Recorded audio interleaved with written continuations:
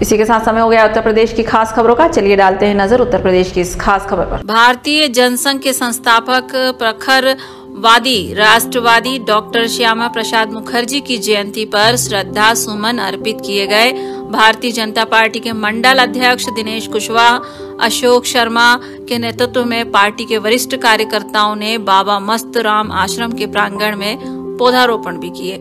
माधवेंद्र शर्मा, पवित्र कौशल, मुनेन्द्र शर्मा, दिनेश शिवाजी, विनीत बंसल सभी ने डॉक्टर श्यामा प्रसाद मुखर्जी के सिद्धांतों पर चलने का आह्वान किया, उनके बताए हुए रास्ते पर चलने का आह्वान किया और उनके जीवन पर प्रकाश डाला। इस अवसर पर कन्हैया लाल सैनी, बलवीर सिंह भाटी, पीयूष गोयल, भानु प्रधान लोधी, अवधेशानंद महाराज, इसके अलावा अनिल सिसोदिया भाजपा जिला अध्यक्ष बुलंदशहर, संजय माहेश्वरी जिला मीडिया प्रभारी भाजपा बुलंदशहर का भी विशेष योगदान रहा।